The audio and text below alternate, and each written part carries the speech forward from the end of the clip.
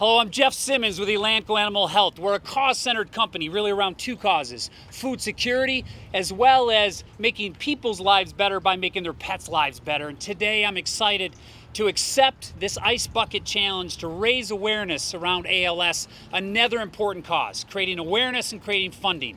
Thank you to Chuck Zimmerman and Donnie Smith, CEO of Tyson Foods, for the challenge, and I'm going to return the challenge to 4 individuals: U.S. Senator Joe Donnelly, Chris Pelazensky, CEO of Land O'Lakes, Mike Engler, CEO of Cactus Feeders, and my friend Pierre Ferrari, CEO of Heifer International. Please accept this challenge and make and create awareness around this great cause.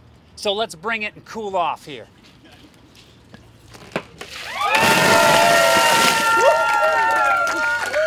All right. All right.